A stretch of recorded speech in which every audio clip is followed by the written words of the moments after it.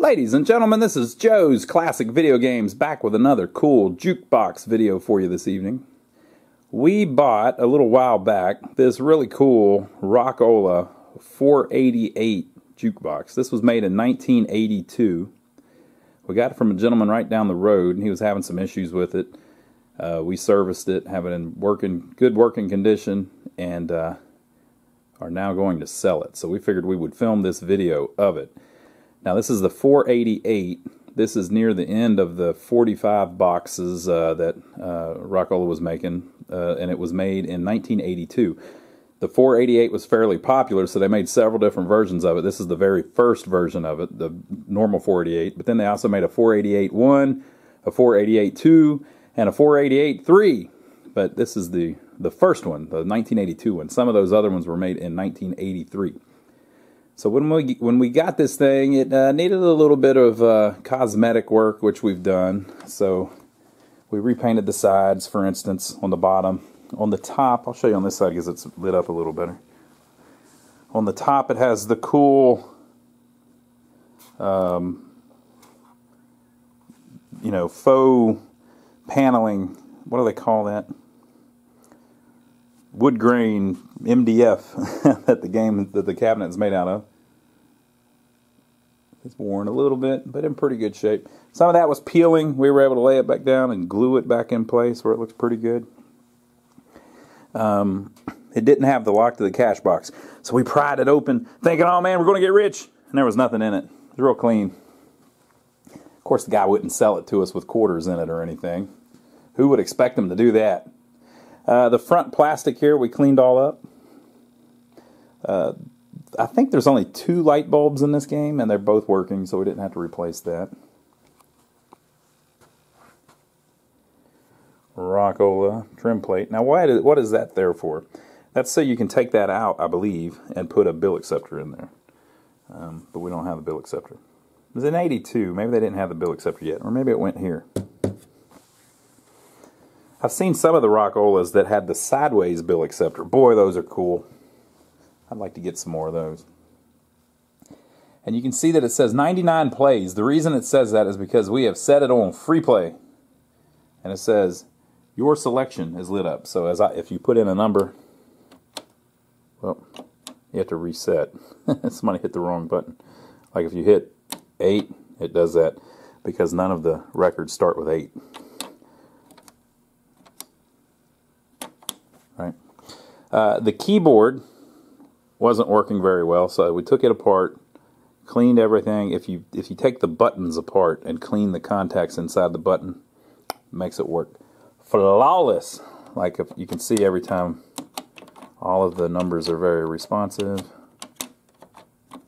I'm doing it like this so that it doesn't accidentally play one. Right. It worked very good. And the 99 means it's on free play. It still has the coin mechs in it, but to be honest, we didn't even work on that really, because every time we sell these, it's for people for their home, and they don't want them coin operated. It's real cute to have it coin operated for a little while, and then after about 2 hours, you get tired of putting quarters in it. Now, when we got it, someone had installed a button down here that adds credits when you press the button, but there is a setting on the CPU that runs it to actually put it on free play, so you don't need that. It's got a nice, like a blue vibe to it. Right? And it says Rock-ola 488 digital microcomputer solid state music system. So it doesn't say it's a jukebox, it says it's a solid state music system. The jukebox companies were funny about that. They would put strange names on things. So like the Seabergs were coin-operated phonographic machines or something like that. They never wanted to be called a jukebox. That was a slang term, I guess. Like there's something wrong with a juke joint or something. What in the world? So there is a location, top 3 hits micro-computed. It tells you what the top 3 hits are in the location. But that hasn't been reset in a long time, so I think those are just the stock numbers, or maybe the battery's dead on it. It's almost useless, really, but it's kind of cool, I guess. This area here says special bonus when flashing. Basically, you can set up a bonus time where if that's flashing and it says bonus, when you come over, then instead of getting like, one song for a quarter, you might get 2 songs for a quarter while that's flashing or something. Then you could set that up to flash every 10 minutes or every 4 hours or whatever. Prices, deposit coins, select record number, 2 for a quarter, 5 for 50 cents, 8 for 75 cents, or 11 for $1. And then we've filled it up with records that we had here.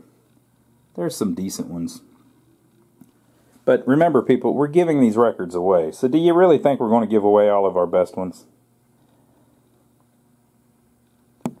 This one has this kind of unique look where the records sit down in there. I mean,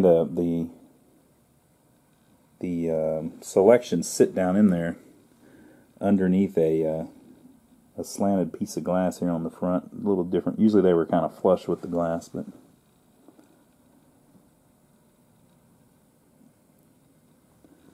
wow, it's got a cool look.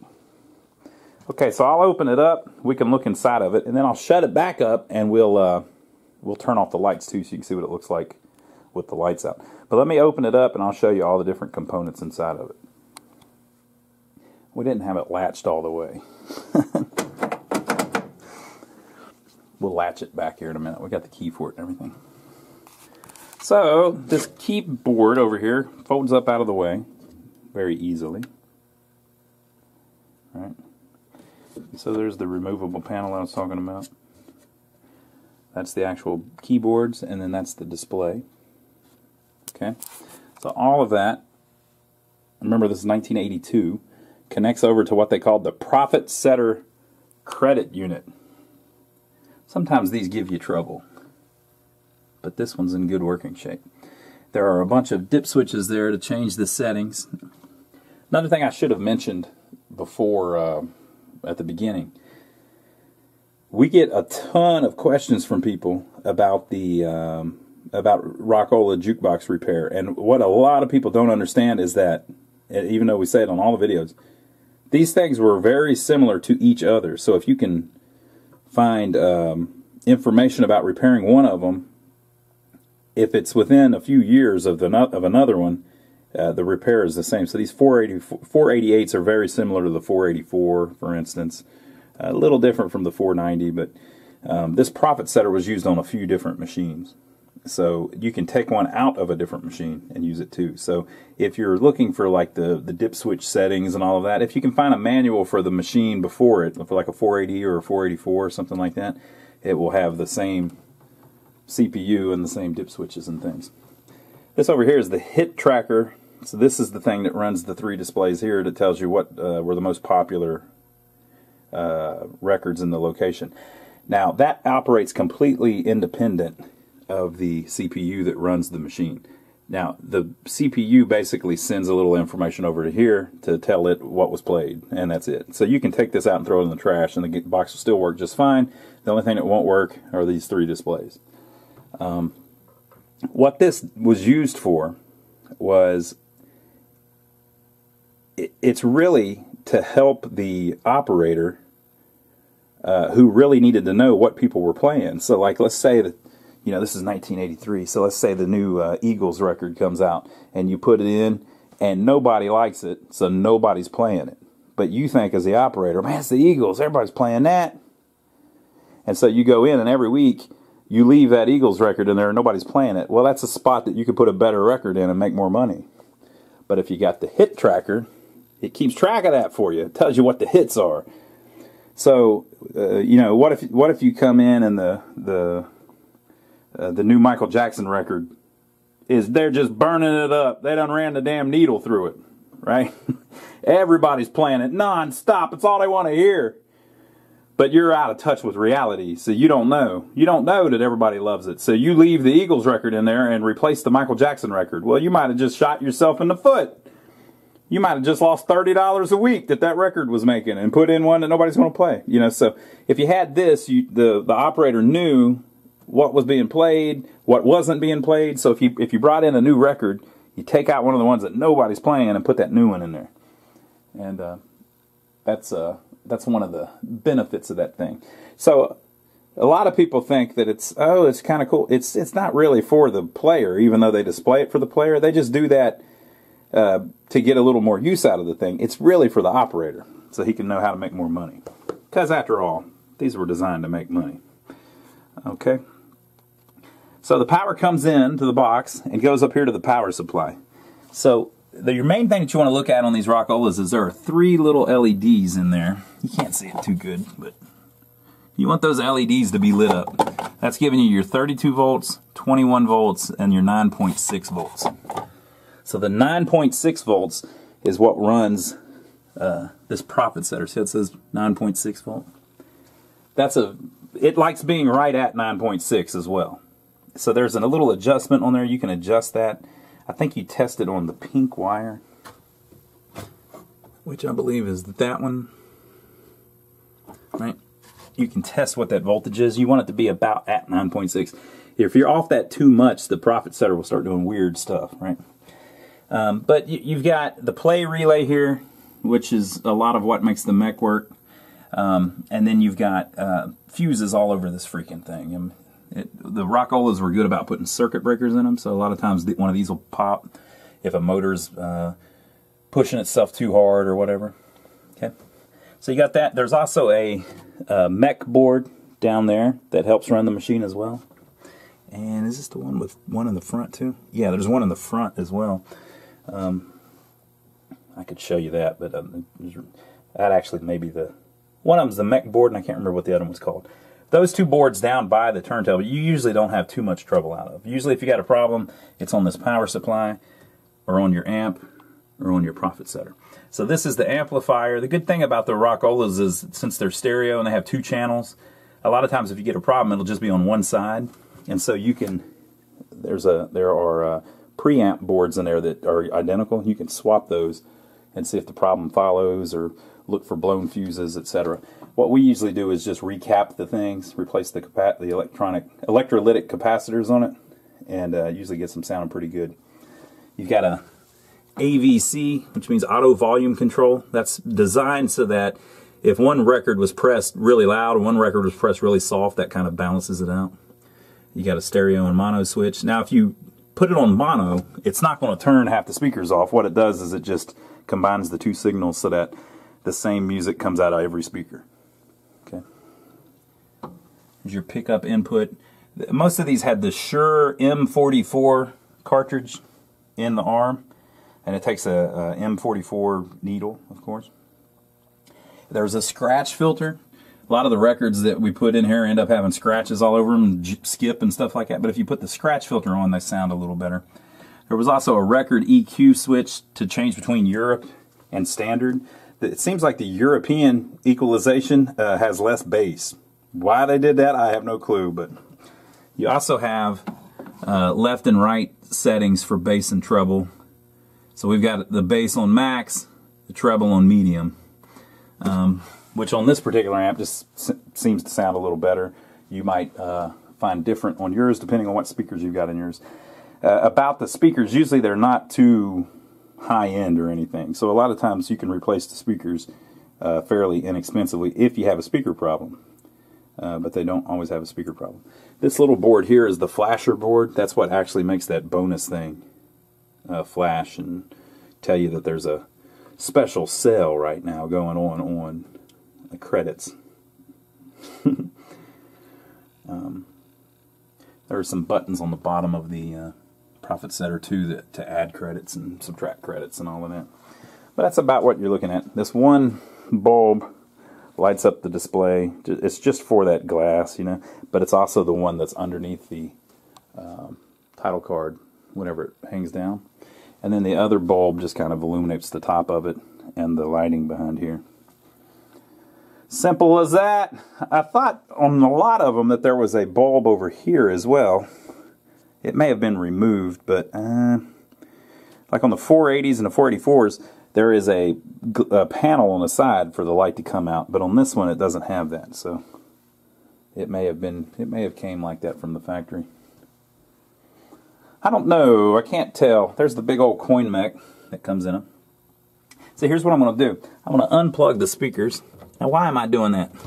It's because if I play a song on YouTube,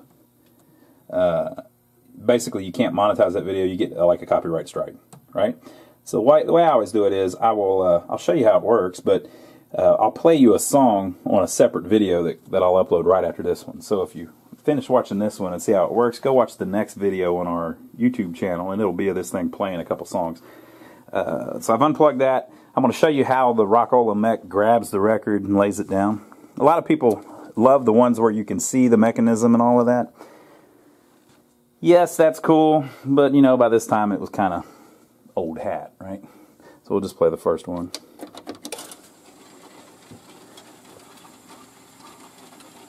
See how the turntable's spinning as well?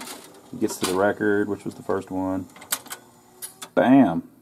And then it lays the needle down on it. Everything's cool. Let me turn the brightness down a little bit so you can see kind of what it's doing. So I can actually hear it from just the needle noise, but it's not amplified because we got the speakers unplugged. And so that needle, when it gets to the end of the record and it goes out the run-out groove, it hits a little switch over here. And when it does that, it reverses everything and it'll hang it back up. So I can simulate that by just pressing the cancel button on the back of the machine, if I can reach it.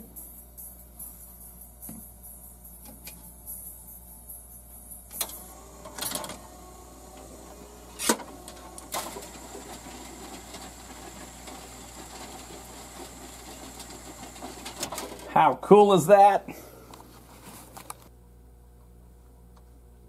Alright, so I turned off that bulb so you can see it a little better. So I'm going to put in, I'm going to, you know, I don't know if that'll, I think I got to wait till it starts before I can turn that off. So I'm going to tell it to play a record again, and then I'm going to stop it as it's going around and kind of tell you what the thing is doing. So let's see, 140, oh, I can't do that, 120,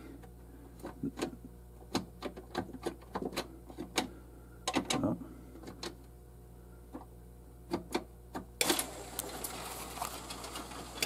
Okay, so I put in the selection, and the thing talked to the mech board, whichever one it is, and started the mechanism spinning with the motor. Okay, so it's spinning around and it's trying to find that location. Now the way it finds it is there is a little wheel over here with a sensor on it. See the little LED light? And it's different ones do it different ways, but it's looking for a specific spot by counting the revolutions on the encoder wheel, basically. So it's eventually going to find the record, and it goes around one whole time. That whole time it was looking at, I'm playing 143, so that whole time it was looking at the second side, the 2 side, the B side. So now it's looking for on the 100 side, which is the A side. Okay, and it found it. So it stopped. Now as soon as it stops, there is a relay underneath the turntable. There's a box down there with a bunch of stuff in it. That relay starts the turntable motor turning. It stops the mechanism from turning, the carousel from turning, and it starts the gripper motor, which is this cool looking hook thing here, right? It starts it turning. So what it's doing is it's turning this gear here, which is going to turn all of this stuff around, right? So as it turns, this gear is starting to turn. These gears are making this do a certain thing, right? And so what it's doing right now is, since it's over the record, it stopped at the right spot, it's making this piston push out, which is making this arm pull in, which makes it grab the record, right? So it pushed all the way in to the point where it's grabbing the record. Now all the records are pretty much the same size, so it moves a certain point, and then now that record is stuck in there because that piston is pushed in. The way it did that was the gear kept turning. It's just geared to where if that gear rotates, the cam, if it rotates, it makes the other gears do their thing, and one of them pushes the cam out, and one of them starts turning the arm and all of that, right? So it lifts it up in the air. Well, if it kept doing that, eventually it would, bam, hit the platter, right? So there is a little cam here that's going to push it one way or the other, right? And so it made it rotate because of these little teeth on the back of this thing, right? So now it has turned it around, what's that, 90 degrees? And it's going to lay that record right down on the center of that hole there, right? And when it does, the turntable's spinning, so it starts spinning the record. It's also, this cam here is on the same cam, this little thing, and so it's going to hit the little pin on the end of the arm to make it move, right? Now, it's still holding the record, so as it continues to rotate, it will push this out, so it's not touching that side, and that will make it where the piston has gone in, right? Like that. And this cam is rotated enough that it has set the needle down right on the beginning of the record. You can adjust where it sets down by turning that screw. Okay? So now that it has set it down, it's playing the record, doing its thing. Right? So when it gets to the end, it'll hit the switch and everything reverses, and it does it backwards.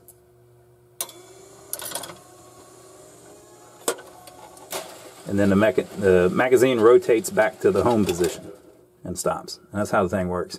Pretty cool. There's also a cool little thing here that's just a little brush that actually brushes.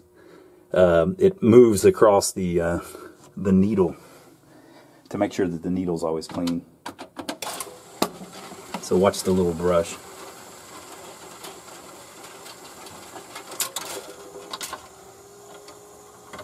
See it? And when it's done playing, it'll do it again. Watch. Got it. Very cool. It's like they came up with this crazy contraption and just kept adding stuff to it until it's awesome. So that's what you're looking at. All right, so let me, I'll turn the light back on, and then I'll turn the lights in the room off so you can see how the thing lights up in the dark. Very cool. As you can see, it's got a great look to it. You can imagine in an arcade or a bar or whatever back in the day, this would really look cool. The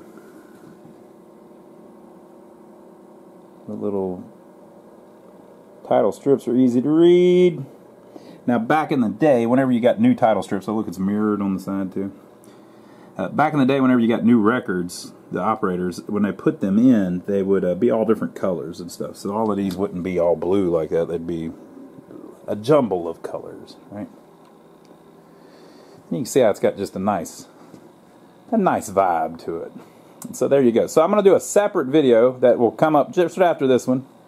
As soon as you're done watching this one, go check out the next video on our channel, and we'll play a song on it so you can see how the thing sounds with the rebuild amp and the new needle and all of that stuff. So check that out.